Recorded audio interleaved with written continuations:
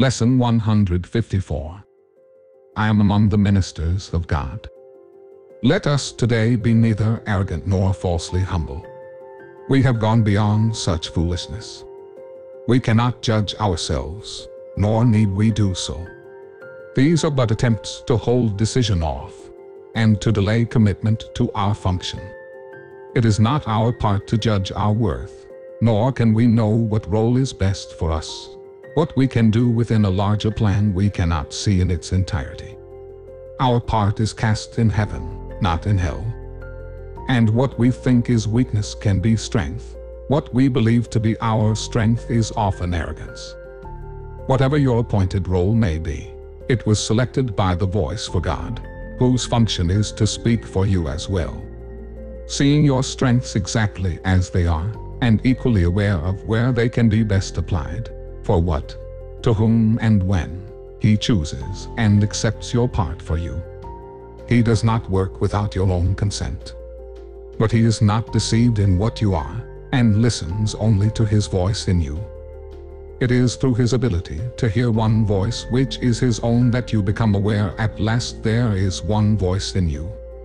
And that one voice appoints your function and relays it to you, giving you the strength to understand it, do what it entails, and to succeed in everything you do that is related to it.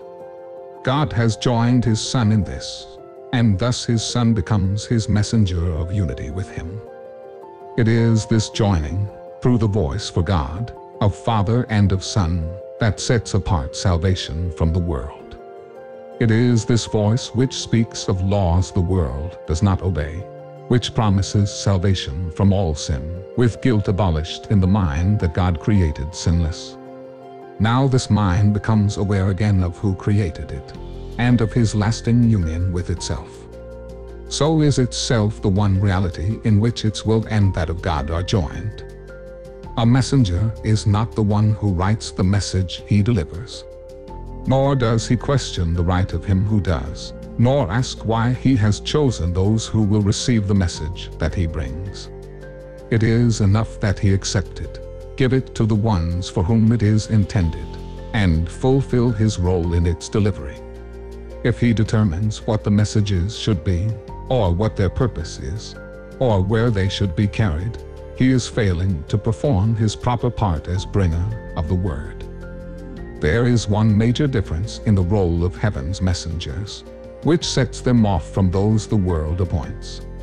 The messages that they deliver are intended first for them, and it is only as they can accept them for themselves that they become able to bring them further, and to give them everywhere that they were meant to be.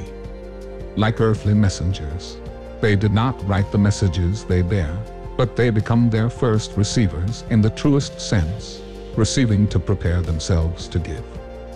An earthly messenger fulfills his role by giving all his messages away. The messengers of God perform their part by their acceptance of His messages as for themselves, and show they understand the messages by giving them away.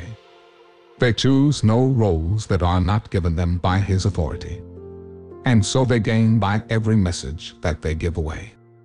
Would you receive the messages of God? For thus do you become His messenger. You are appointed now, and yet you wait to give the messages you have received. And so you do not know that they are yours, and do not recognize them. No one can receive and understand he has received until he gives. For in the giving is his own acceptance of what he received. You who are now the messenger of God, receive His messages, for that is part of your appointed role. God has not failed to offer what you need, nor has it been left unaccepted. Yet another part of your appointed task is yet to be accomplished. He who has received for you the messages of God would have them be received by you as well. For thus do you identify with Him and claim your own. It is this joining that we undertake to recognize today. We will not seek to keep our minds apart from Him who speaks for us, for it is but our voice we hear as we attend Him. He alone can speak to us and for us, joining in one voice the getting and the giving of God's word, the giving and receiving of His will.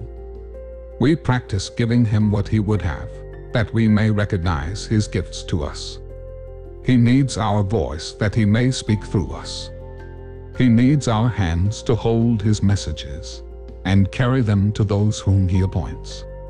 He needs our feet to bring us where he wills, that those who wait in misery may be at last delivered. And he needs our will united with his own, that we may be the true receivers of the gifts he gives. Let us but learn this lesson for today. We will not recognize what we receive until we give it. You have heard this said 100 ways, 100 times, and yet belief is lacking still. But this is sure, until belief is given it, you will receive 1,000 miracles and then receive 1,000 more, but will not know that God himself has left no gift beyond what you already have, nor has denied the tiniest of blessings to his Son. What can this mean to you, until you have identified with him and with his own? Our lesson for today is stated thus. I am among the ministers of God, and I am grateful that I have the means by which to recognize that I am free. The world recedes as we light up our minds and realize these holy words are true. They are the message sent to us today from our Creator. Now we demonstrate how they have changed our minds about ourselves and what our function is. For as we prove that we accept no will we do not share, our many gifts from our Creator will spring to our sight and leap into our hands, and we will recognize what we received.